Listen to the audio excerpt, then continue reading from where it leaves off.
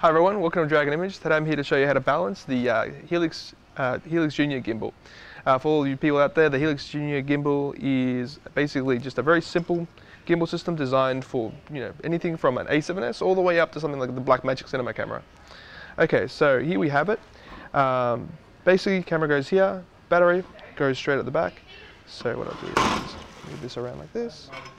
Battery just clips on in.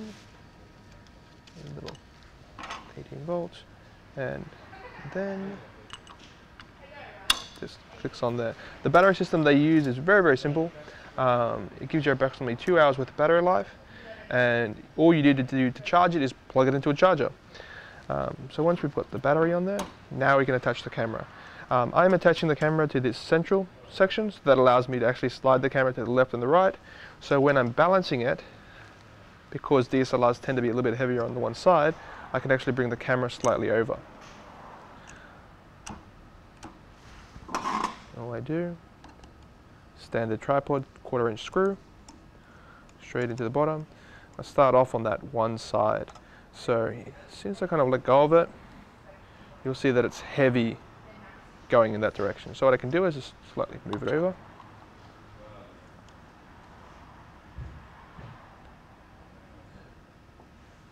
Tighten it off again. If you were doing this, if you hadn't had the same kind of camera and lens you're always using, I recommend getting like a quick release system, like a sliding plate, which would allow you not to have to reposition this each time. And now I can kind of put it there and kind of see. So I can kind of see it's a little bit bottom heavy, and it's a little bit maybe just that side slightly. But before I go through the whole point of balancing the entire thing, I'm just going to attach my monitor. So I'm using a Rouge monitor today, and the reason that I'm attaching it to it now is because if I were to balance the camera perfectly and then attach the monitor, it would completely throw off all the work I'd already done. So the idea is to kind of get everything the way you would have it when you're shooting. So for instance, the battery's in the camera, the card is in the camera, the lens cap is actually off the lens. I'm choosing not to use a hood at this point. And so now I'm just attaching the monitor. So this is an optional extra from Helix. And this just allows you to mount a monitor straight at the back over the camera. And I'm going slightly off to one side there. There's a nice little, again, 1/4 inch screw. And what this does is it actually attaches to the hot shoe. So just on that, I'm going to grab the appropriate Allen key and just tighten that off. Unlike other gimbal systems, what this allows me to do, when you're actually tilting, the monitor will tilt with the camera. So obviously the camera is designed to stay level. So with other sim systems like the Ronin or the Movi, what happens is when you tilt the handles, the monitor tilts with it. Whereas in this case, the monitor is completely kind of related to the actual camera. And because I'm going to be using it with the hood, I'll open up the hood now. So if I let go of it, you can see that's falling off to that one side now. And again, I have two options. I can either move the actual monitor over a bit, or I can actually move the entire setup over to one side. In this particular case, I might just choose to move the monitor because it is kind of an easier thing than having to reposition the camera with everything kind of attached. So I can just kind of move that over. There we go. Still kind of falling off to that one side. That's about right there. Okay. So now what I can do is I'll just make sure all these top ones are tight, because you don't want to have to find this out later when you've balanced it all and then suddenly something moves. Okay, so now that I've done that, I can kind of put it that way. If it stays there, that's balanced. If it didn't stay there, for instance, if it went back to like that, then I would be bottom heavy and I'd have to move these ones to fix that problem. So by releasing these, I can slide the camera up and down, lowering or increasing the weight in proportion to this axis here. So, but at this point, it looks like that's pretty much perfect. And now what I'll do is I'll just show you the forward and backward balance. So with the forward and backwards, it's basically these two screws here, and they work off this axis. So what I do is I just quickly kind of lift it, and I can kind of feel that the pressure of this is kind of going forward like that. So it's back heavy.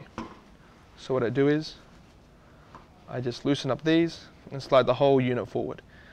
Don't be shy to go a little bit more than you think, because you can always kind of go far, come back, and this means that you're kind of working in halves instead of having to kind of make micro adjustments constantly. So it's still a bit back heavy. So again, it's a nice big kind of chunk. And now I can kind of see if it's leaning forward, it's falling backwards. So what that tells me is that this is pretty much okay, but now my top and bottom weight based on this axis here is actually a little bit top heavy.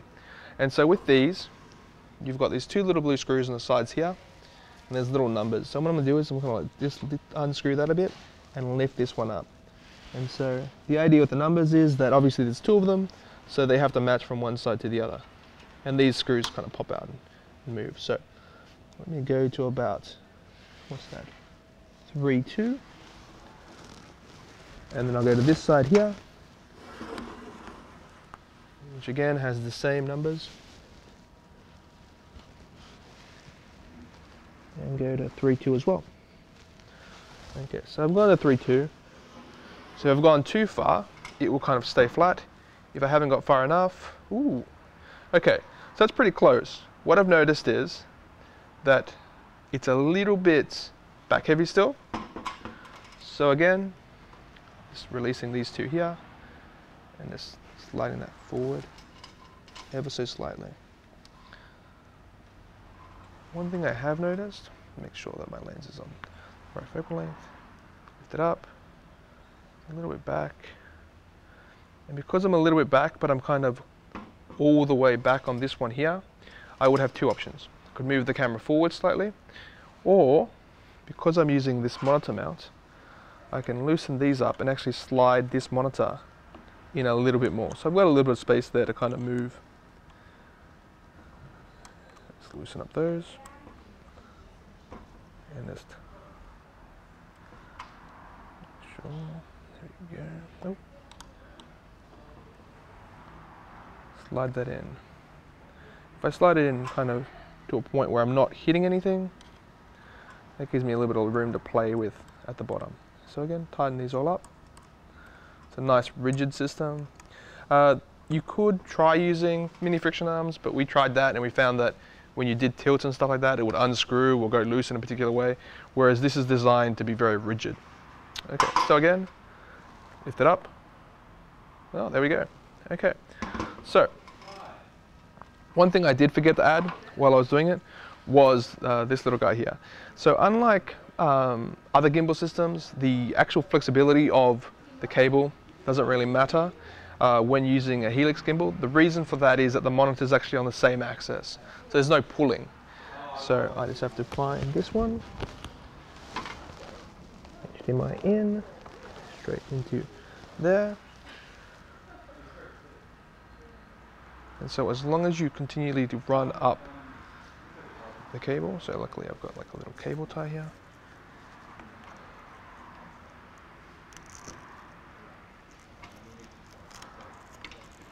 That's just keeps it out of the way. Then this one, straight into the side. You could obviously use any monitor. This is just one that we happen to have lying around. Luckily it comes with a hood, which is great when shooting outdoors. Okay, so I can kind of just check that that cable hasn't done too much to my balance. I've noticed here that when I go down this way, the cable is actually hitting. So I can kind of pull that a little bit just to make sure that's kind of got a free range of motion. It is hitting a little bit here, but that's within my kind of play, and also the cables here. Okay, so now that I've done that, just double check the lift. Beautiful, and I can turn it on. Okay, there we go. So now that's all kind of balanced up and ready to go. Let me just put it down, turn all the devices on. So you can notice this one's doing this. It's not, it's just the fact that it doesn't communicate. I just turn this on, make sure it's in video. I'll stick it in auto for the sake of being able to see what we're getting. Yep, and there we go. So, turn that on. If you've used the Helix before, you'll know that on the right handle, it actually controls my tilt, whereas the left handle does nothing. Yeah, and that's basically balanced. So now, for instance, I can have a look at the back screen and physically be able to see what I'm doing as I'm doing it. And that's it. If you do find that you're getting a little bit of shake or something in the camera, occasionally it could just be a profile setting. So on the Helix, you've got 3 profiles preset, which is small camera, and you've got medium camera, and then you've got the large camera set up. So depending on how much weight you're going to put on there, that's the standard setting. I think this one's probably a medium kind of weight load, so I've changed it to profile 2, and that just gives me a little bit more kind of weight. Let me just turn this off and turn it back on just to kind of reset it.